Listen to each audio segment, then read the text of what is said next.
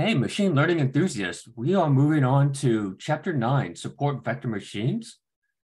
As you can see, our learning objectives encompasses going through these terms, maximal margin classifier, support vector classifier, and support vector machines. Looking at this sentence in the middle, historically, support vector machines was an approach for classification that was developed in the 1990s. And it's been pretty popular for some of the features that we're going to see in this chapter. And we'll go over these terms as we go through the slides here.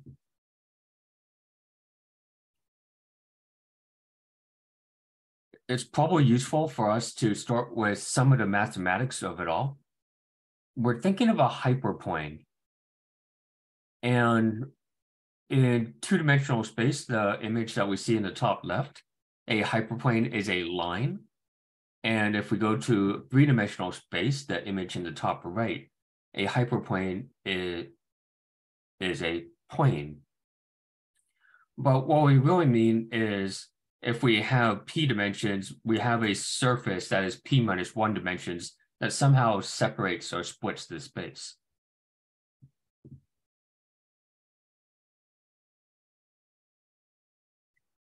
Formulaically, if we're thinking of the image there in the top right, we have a 2D hyperplane in 3D space. In standard form, the equation of a line looks like this, where we have some coefficients, the 3 variables, and that's set equal to a constant. From linear algebra, we may also need to think about hyperplanes being defined as an inner product, again, set equal to itself in this notation here.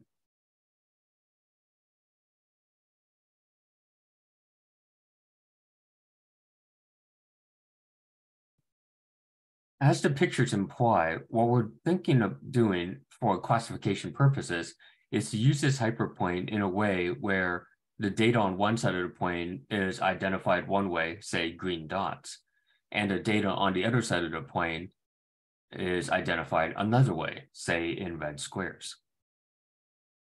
So we're doing this process where we're trying to create a separating hyperplane.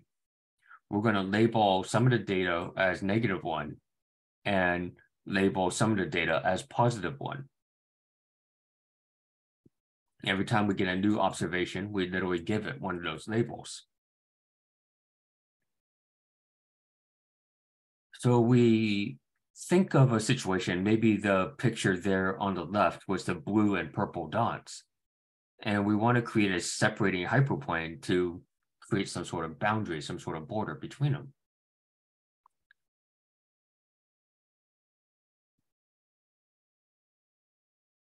Once we create that hyperplane, the image on the right, everything on one side will be labeled blue, everything on the other side will be labeled purple.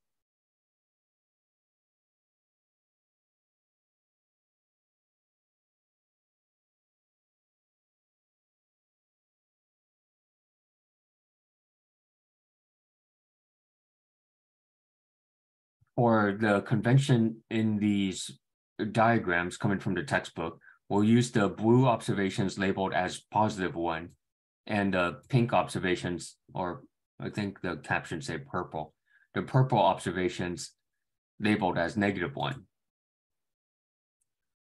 What then happens in the geometry, the mathematical geometry, is that when you have the equation of a plane, that's going to be positive for the blue dots and negative for the purple dots. And if you think about how multiplying by 1 or -1 works out, if you put that in front of the equation of the plane, the hyperplane now has the property that this product, the plane times the positive or -1, has to then be positive for all the data values.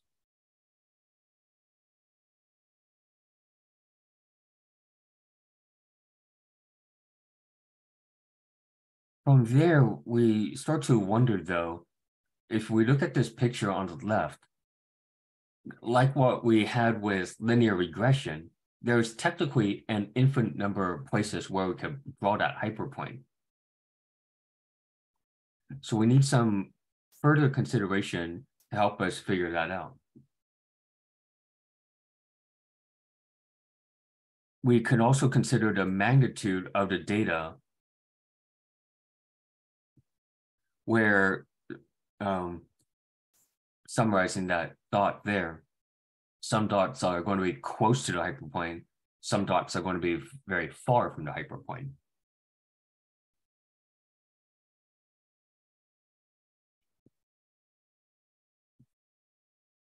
Thus, this motivates the notion of the maximal margin classifier.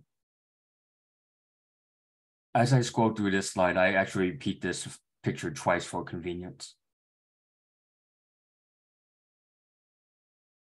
The intuition here is we're going to put the hyperplane in a location where, as you can see in the image, we are trying to create as much distance between the plane and the data observations as possible to create a maximal margin. Assuming a maximum exists, this will greatly tell us where the hyperplane should be.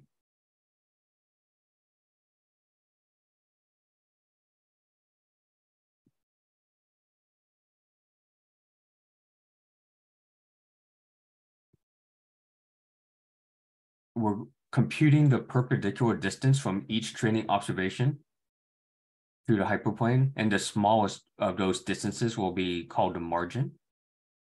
As you can see, we're trying to maximize that margin.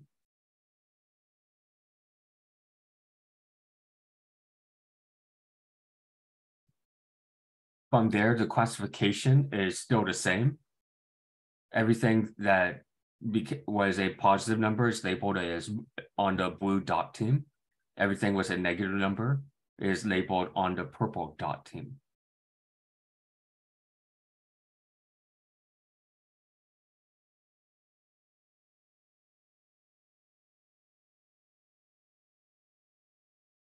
In this image, we kind of get a sense that some dots or some observations matter more than others in determining where the hyperplane is. In this image, the margin, the black arrows, are only connected to 3 of the dots because the distance for any of the other data points is much greater, but does not affect where the hyperplane is. The observations which determine the margin, that is, as you can see with the black arrows, these 3 are now the locations of what we call the support vectors, almost literally propping up the plane in existence. The other data points would be even more clearly identified as blue or purple, and thus do not need this extra specification of being called a support vector. In other words, in this image, there are 3 support vectors.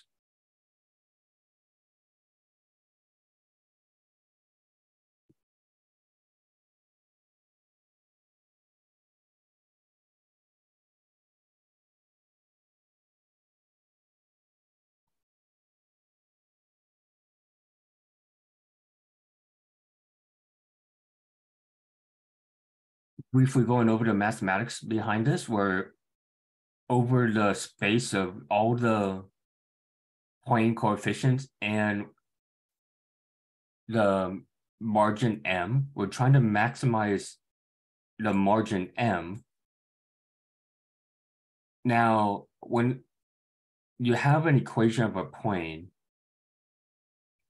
in the linear algebra of it all, technically you can multiply that by any number. It wouldn't necessarily move you off the plane.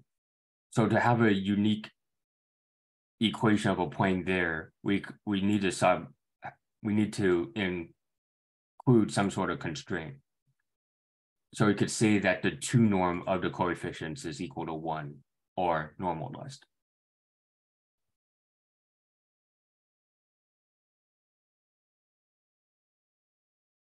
We also, in addition to wanting all the classifications with the Y labels, +1, -1, in addition to wanting all the products of this form to be positive, we also want them to be even further separated from the plane. So we say we want them to be bigger than the margin.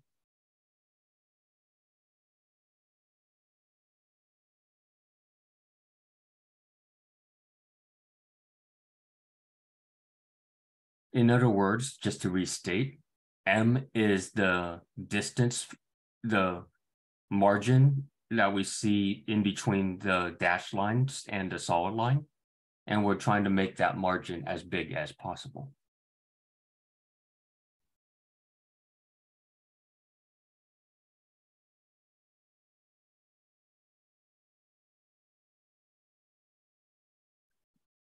However, this maximal margin classifier, as you could imagine, did not necessarily survive the test of time. It's not what we're going to study directly moving forward, because let's consider a couple of different things here.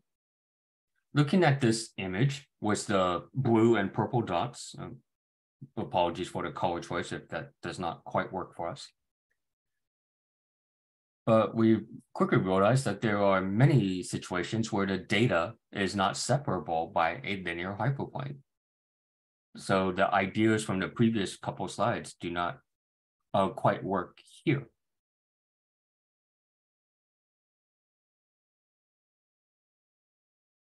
And then also, briefly considering this pair of images, whenever you add a new data point, it greatly could, or it could greatly affect where the hyperplane goes.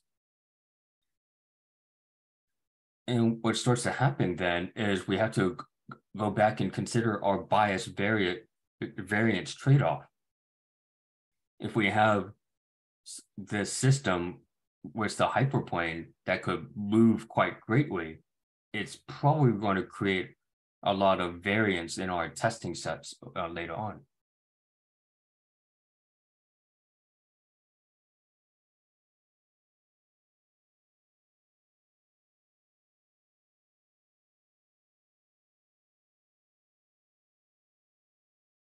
So that motivated the notion of a support vector classifier. That even in situations where we cannot create an obvious hyperplane to separate the data,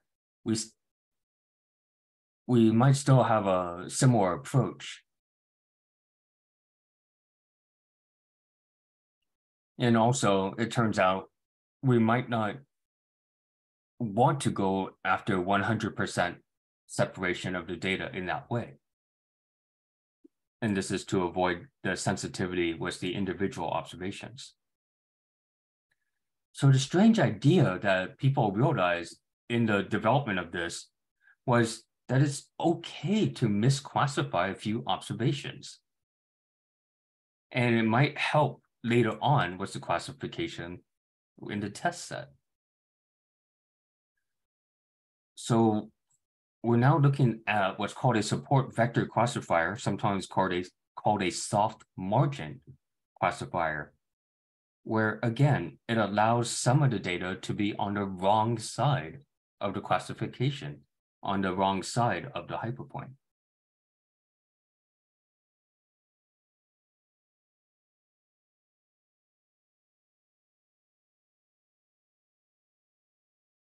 Briefly going over the mathematics of the support vector classifier, we are once again trying to maximize the margin, have a unique set of coefficients. We want this product to be positive and beyond the margin furthermore. But we have some adjustment here. This is the new factor. We have some epsilons. Each epsilon will be positive. And we're going to have that the epsilons themselves are coming from, if you think of it kind of like a budget, they're coming from a cost variable.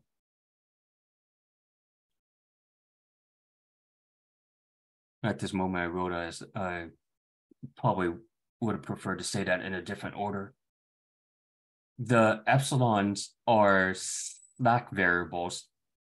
That is, they're going to be variables that help us with the margin a bit, but for data points that might happen to be on the wrong side of the hyperplane. We have a trio of situations. If epsilon is 0, it actually reverts us back to the previous set of math equations. The observation is then on the correct side of the margin. That's what's supposed to happen. If epsilon is greater than 0, the observation is going to be on the wrong side of the margin. And furthermore, as epsilon is relatively large and is greater than 1, the observation is on the wrong side of the hyperplane.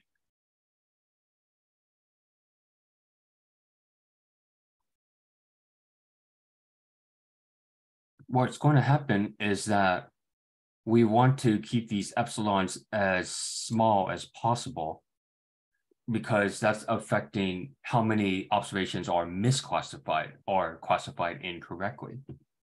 So that's part of the optimization problem. We're dealing with these epsilons, and we're going to try to keep them below some sort of cost, C.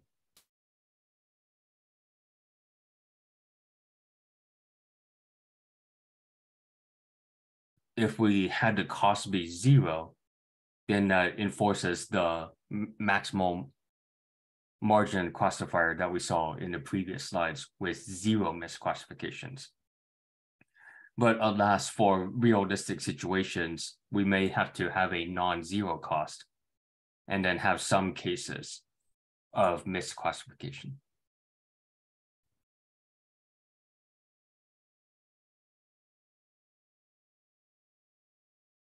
So what that looks like then is, say in the picture on the top right, the solid black line is our hyperplane classifier.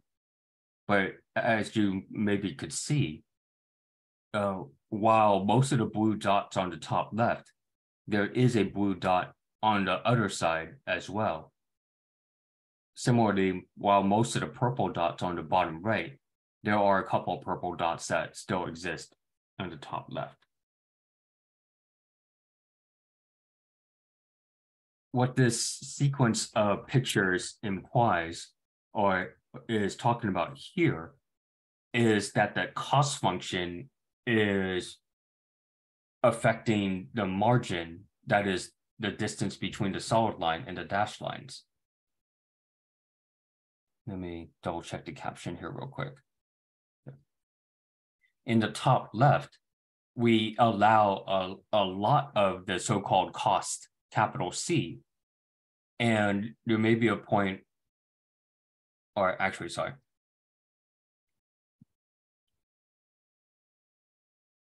The cost creates quite a bit of a margin, which might be good for some observations, but also allows for more misclassifications. Thus, in the image in the top left, we see about 5 blue dots on the wrong side of the hyperplane. As we go through the images top left, top right, bottom left, bottom right, the authors reduced the amount of cost available. And what would happen then in the process is that the margins would become smaller. With the smaller margins, we're probably misclassifying fewer of the data points.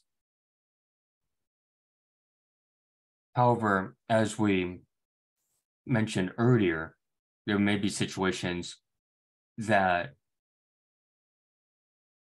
cannot be completely separated, or you do not want a situation where the hyperplane can move a lot when you bring in the test data.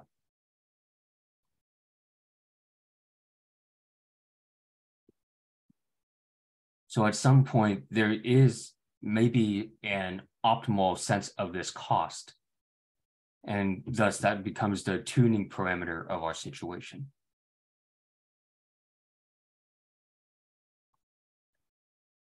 Updating our terminology a bit more, the data points that truly affect where the hyperplane is and the margin, that's what's going to be called the support vectors. And that could be data points that are correctly classified or misclassified. But in other words, the dots that are close to the hyperplane are creating the support vectors. The motivation for having this broader approach to classification into what we're now calling the support vector classifier is that this cost C controls the bias variance trade-off that we mentioned at the beginning of the book. When C is large, it could create high bias, low variance. When C is small, conversely, we could have low bias, high variance, implying that there's some optimal value of C somewhere in there in the bias variance trade-off. One of the reasons why the support vector classifier became pretty popular is that compared to other classification methods, such as the linear discriminant analysis, we could focus on a subset of the data as far as the calculations are concerned, because only a small subset are the support vectors are truly affecting where the hyperplane classification is happening. As more and more people double check the mathematics of it all, they realize that support vector classifiers are closely related to logistic regression. And this is nice because it has low sensitivity to observations that are far away from the decision boundary.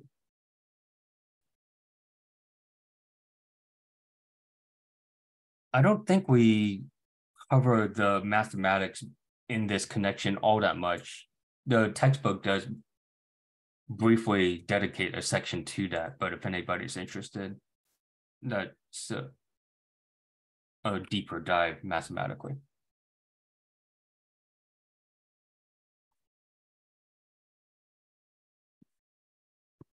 Now, like regression, we quickly realized that using a straight line is just one choice available to us. We have other types of functions out there, so we could consider making a decision boundary, but in a non-linear shape. To facilitate this argument, we're going to briefly mention a quadratic system here.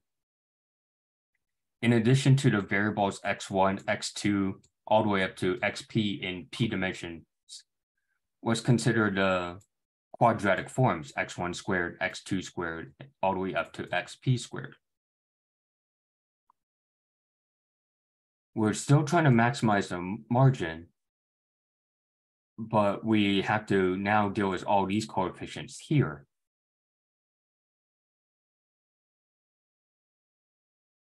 The rest of the constraints are similar as before.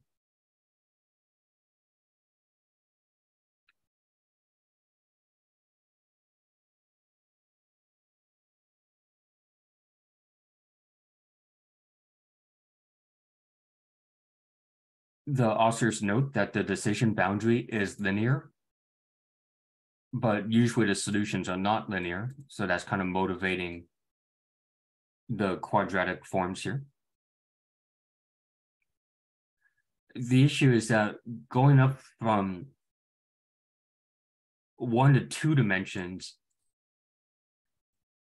in our vector space, we've already doubled the amount of features, and we're asking our computer processes to discern even more coefficients. So we see or foresee a problem that could enlarge really quickly and may become unmanageable computationally.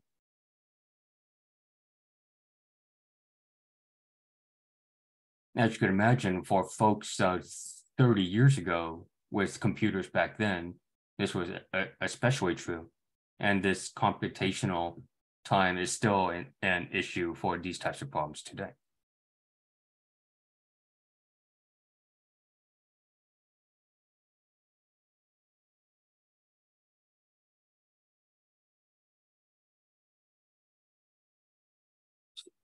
We're going to broaden our thought processes to support vector machines.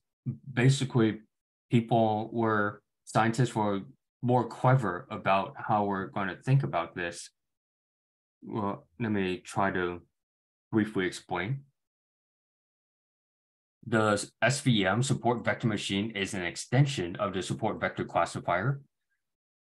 And instead of some equation like this, we're going to think of what we have over there as a term that we could adjust or use in different ways. But before I get to that, remember our motivation. We want to be able to enlarge the feature space, maybe create a better classifier, maybe in a non-linear decision boundary. But we want to create a situation where the computer can still manage to handle the calculations. Briefly calling upon the linear algebra, we have the inner product between two vectors.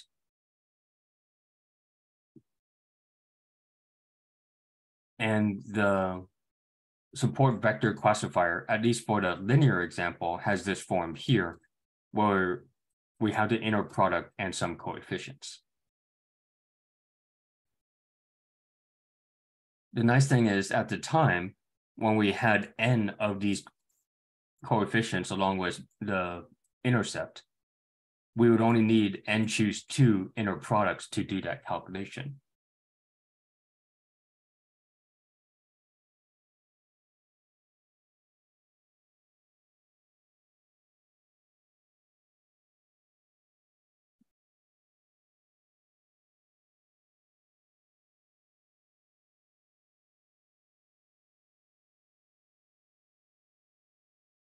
We called that a lot of the motivation or hope for the support vector machines is that here in this image, we had 3 support vectors. The support vectors are the ones that are close to the hyperplane in a way that they are determining where the hyperplane is and what the margin is. The observations that are far away from the hyperplane should be in a situation where they actually do not affect the calculations anymore. So if we could set the coefficients to be 0 for the observations that are beyond the margin, then we're only dealing with this form for locations that are the support vectors.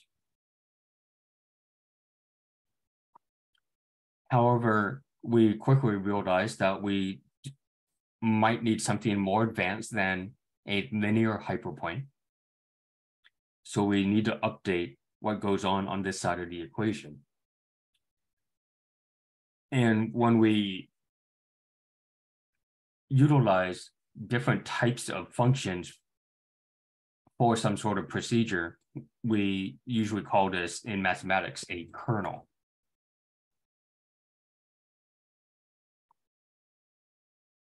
Putting a lot of these words together, the kernel is this inner product for linear situations. For higher dimensions, similar to polynomials, we could use this kernel here, where d is the degree. So 1 dimensions, 2 dimensions, 3 dimensions, etc.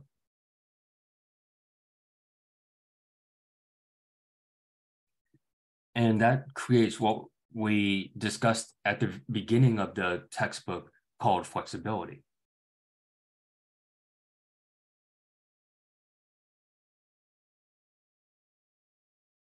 Anywho, when you have these ideas coming together, you have some sort of kernel here with coefficients. If we have a situation where we could focus on just a few of the data points and have the support vectors, all this together is called the support vector machine.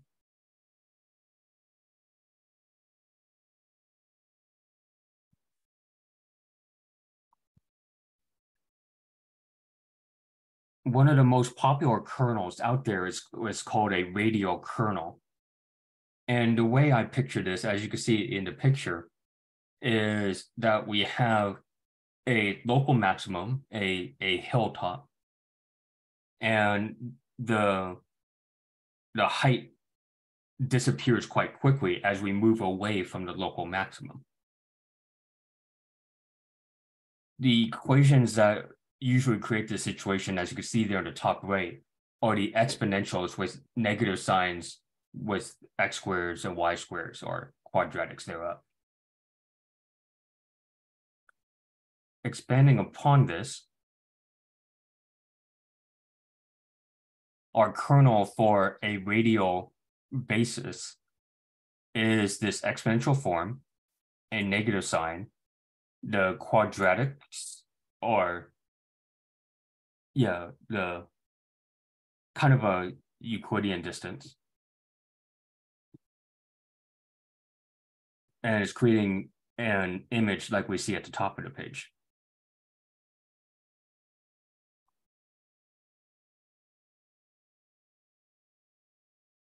The motivation for this is that for data points that are far away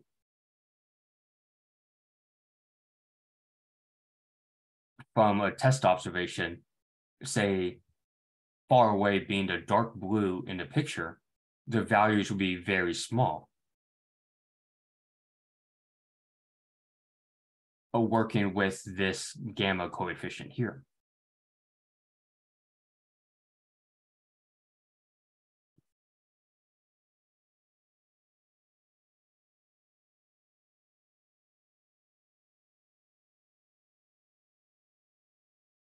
Summarizing this, the radial kernel, the motivation is that it exhibits local behavior with respect to other observations.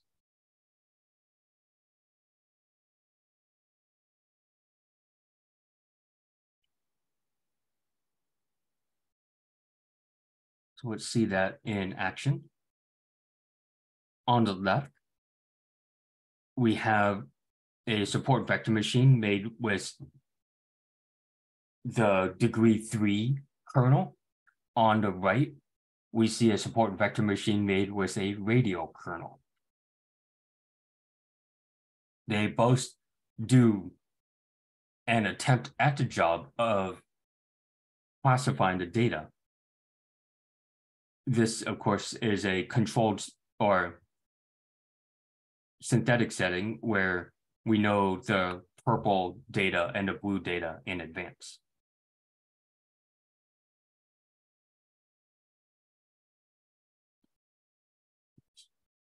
This is a typo.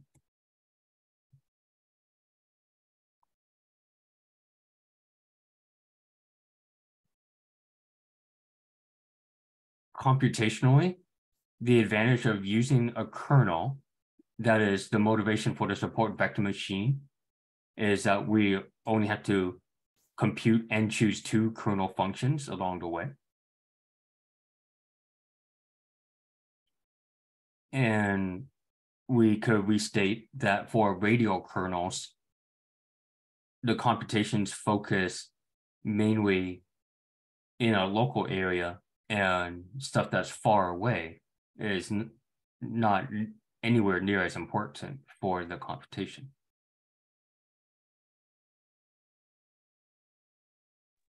Sorry, how is it that for the royal kernel's case, that the feature space is infinite dimensional? Why is that the case?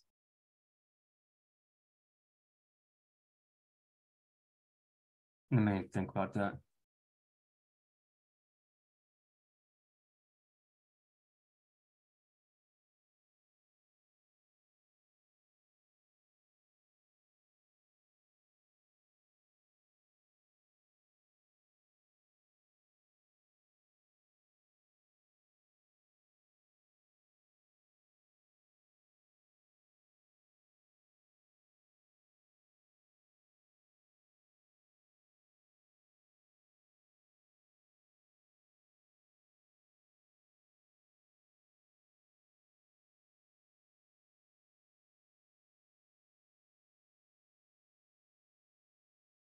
So the question was in this wording here that this is probably from the textbook or maybe from a previous cohort member, the radial kernels are infinite dimensional, and the idea may be that when you're dealing with this system, we're kind of thinking of a circle, thinking something analogous to a radius, and the circle itself could go off in an infinite number of directions radially. So that might be perhaps the complication.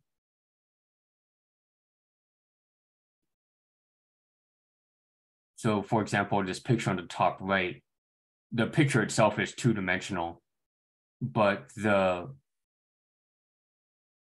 computation is actually assuming a sphere. The radius is could be going in 3 dimensions pretty easily, going outside of the picture. But that's just one idea.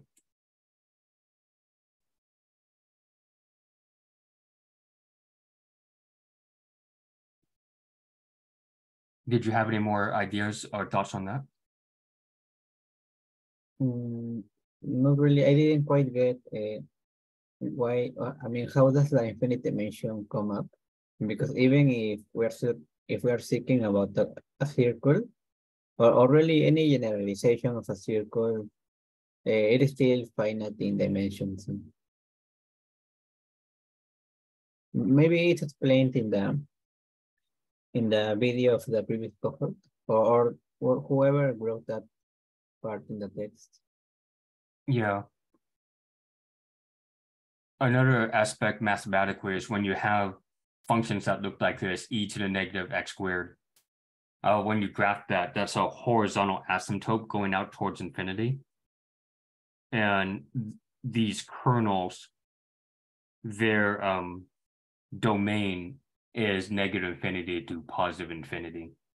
So that's part of the complication.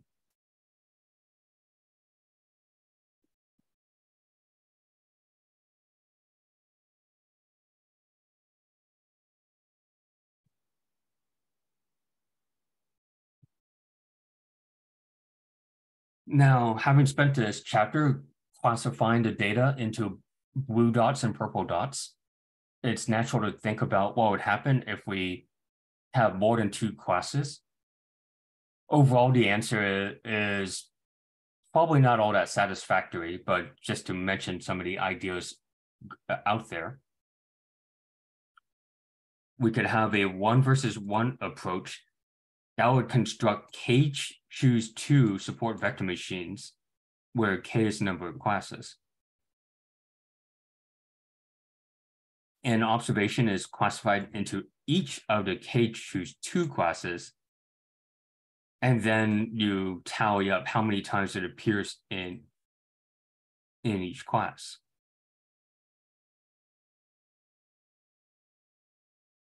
The case class will be coded as positive 1. Anything else would be coded as negative 1. So then the data point is classified to whatever class that it got assigned to most often.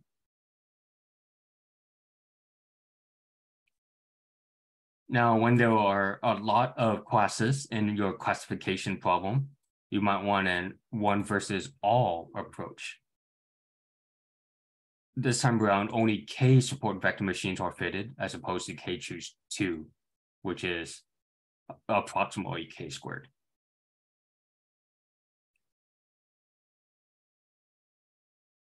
You're comparing the k class versus the remaining k minus 1. So it's creating a kind of a binomial situation there. You have your parameters doing your usual coding of +1 and -1. And then assigning to class K, where the calculation in this format is the largest. However, I have a hunch that people don't really spend as much time thinking about separating into more than 2 classes in this way, in this support vector machine way, because in future chapters, we might see a different approach altogether.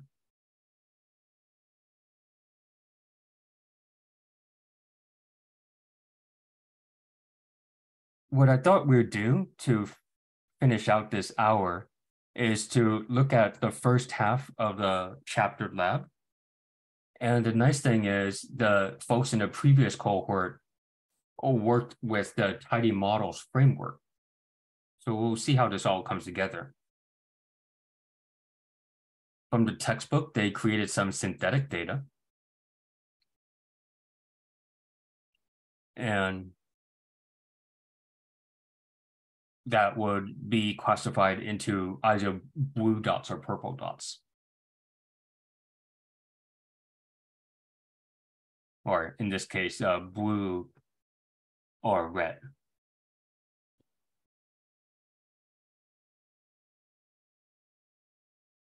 So remember, at first, the hope would have been to try to create one hyperplane that completely separates the blue and red dots.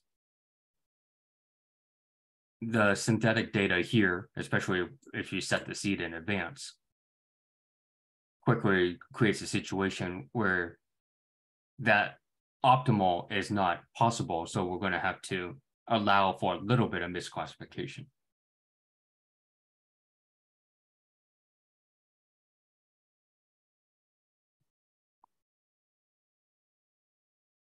I didn't quite understand why the previous cohort saved a set of this data for now and brought in, oh, sorry, this is the test data.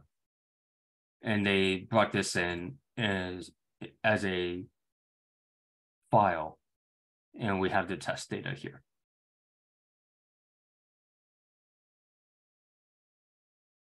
That is, we're going to have a support vector machine running through this, maybe a linear hyperplane, and then have the same support vector machine dealing with this test data.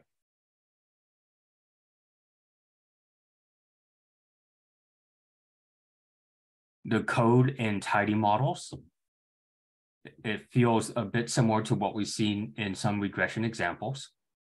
We're going to ask for a support vector machine. We'll start with a degree 1 linear hyperplane. We're going to use it for classification purposes. And we're going to bring up an engine called the kernel lab, the kernel laboratory. Now, as we said a while back, we need to set a cost that will affect how much misclassification can happen. But we do want some misclassification to be allowed just in case, to help us avoid variance later on. So if we set a cost of 10, we'll save that as this model here. We get a parsnip model object. We have this class, KSVM. We have that cost, just so we remember that it's there. We have a degree 1 hyperplane. And what happens is that we're going to get 7 support vectors from this calculation.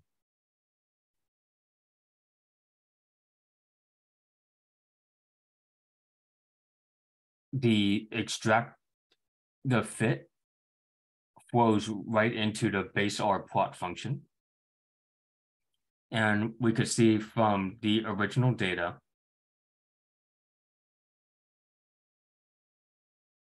where, let me think ahead a bit.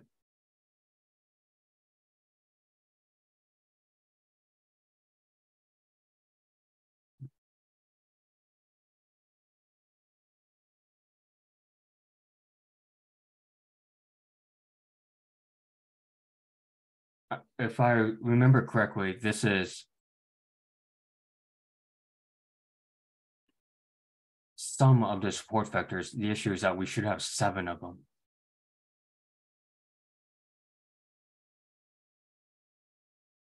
This might be the support vectors, but the ones that were misclassified.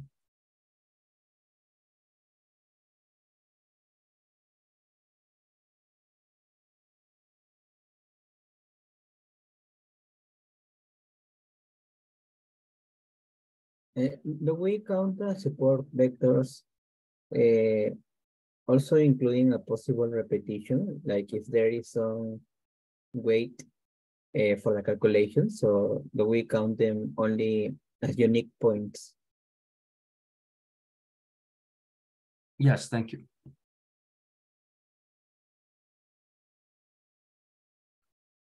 For comparisons, because even if we compute some sort of metric on the error at the moment, we should look at more than one model so we could compare things.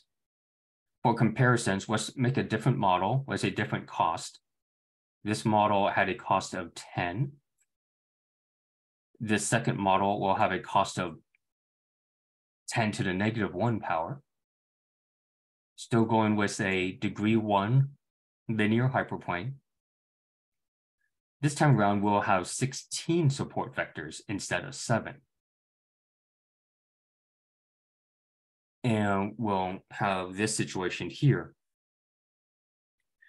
The classifications, as you can see, are now dots and triangles. And we have the values from that form, the betas times the variables in the red and the blue. So this is implying, of course, that the dots should be more in the blue region. The triangles should be more in the red region. It's just that we have this one circular dot here on the far left that happens to be in the red region.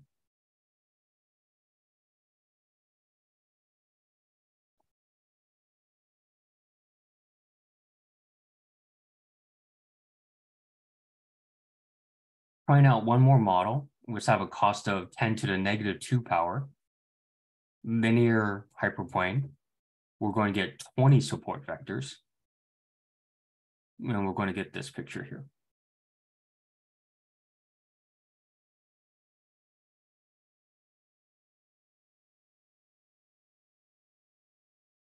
So with that said, we could have different values of the cost, but we need to find the best version of that.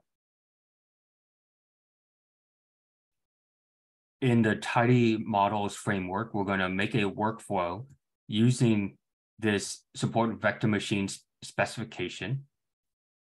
We're going to leave a column of cost values, but in a way where we could tune that later.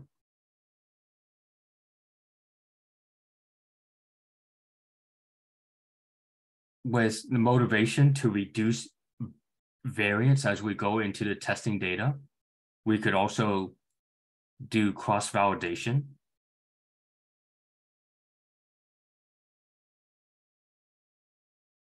And you could probably manually type in cost values like we did above, cost values being 10, 10 to the negative 1, 10 to the negative 2. But you can also have a preset formula help you with that as well. So what if we tried out these cost values here? Let's say 10 of them.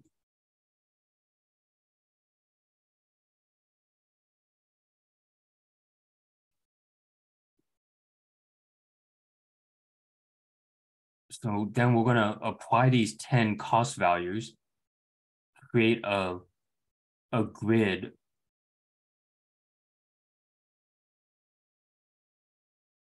with the support vector machine workflow with the cross-validation, and again, with the cost values. Now, with these larger machine learning applications, the runtime might be quite large. So people in the previous cohort mentioned that they did not necessarily want to run this live in front of people, so they saved the results in a file or have that option available to us.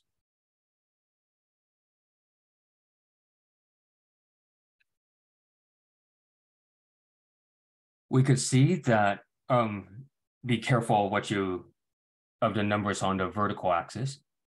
We could see that for some of the cost values, the accuracy is higher than others. There's actually a long discussion about ROC curves, radio operator curves, in this chapter. I'm not going to go over it right now. Oddly enough, in this example, for some reason, the area under the ROC curves was virtually constant for all the cost values. So we're going to stick with accuracy for the remainder of this discussion.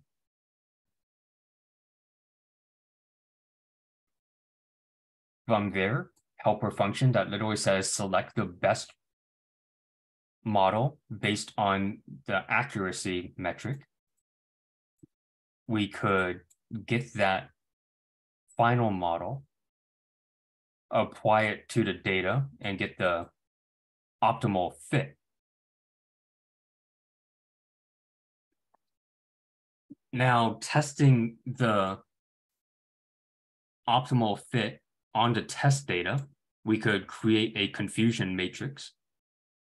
Remember, with the confusion matrix, we want the correct classifications on the main diagonal for reasons that we discussed to handle the bias variance trade-off. We allow that some misclassifications can happen. So in this case, we have the 3 misclassifications.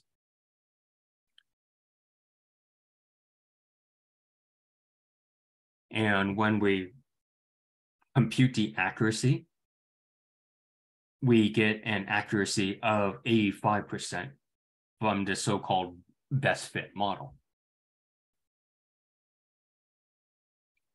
In comparison, for the model where we had a cost of 10 to the negative 2, we have slightly different results, and the accuracy was lower at 70%, which makes sense because this accuracy above came from the so-called best fit model.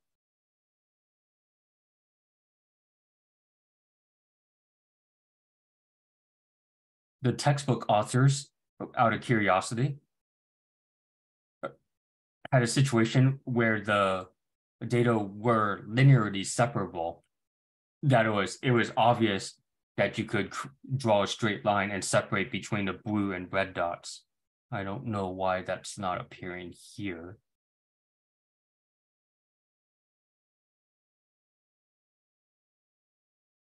But the idea was when you have the clear separation, the support vector machine should definitely do a good job, even across different cost allowances. And you should get very high accuracy values.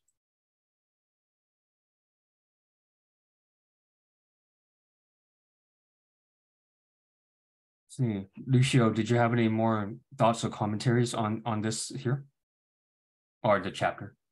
In the chapter, yes, for example, as we saw in the previous one, for trees, they also, similar to the algorithm for this chapter, they also had high variance. And the way that we fixed that was to use bagging.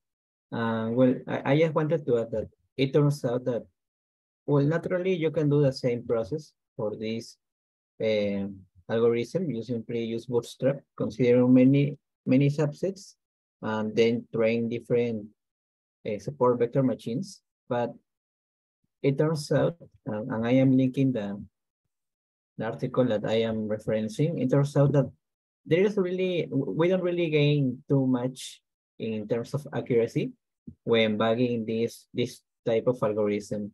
For tree, of course, it did happen, but that was because trees on their own, they were not as good for classification. But for example, or here in this paper, reading some comparisons for the iris dataset, we only use a single support vector machine when we have a classification rate of approximately 97%. However, if we do the bagging and then we choose different ways to get to a prediction for the classification, that is maybe through majority voting or another procedure, then still the classification rate using bagging, it only increases 1%. So basically it went up from 97 to 98. So there seems to be not quite a significant gain in using bagging, because on its own, despite the high variance of this support vector machine algorithm, it was a good enough predictor on its own. Awesome. Thank you for that insight. For folks that are following along with the videos, etc., what we looked at so far was the first half of the chapter lab, as you could see, the support vector classifier. What we'll move on to next week is the second half of the lab, the support vector machine. We'll see some of those kernels in action and talk about some of the exercises as well.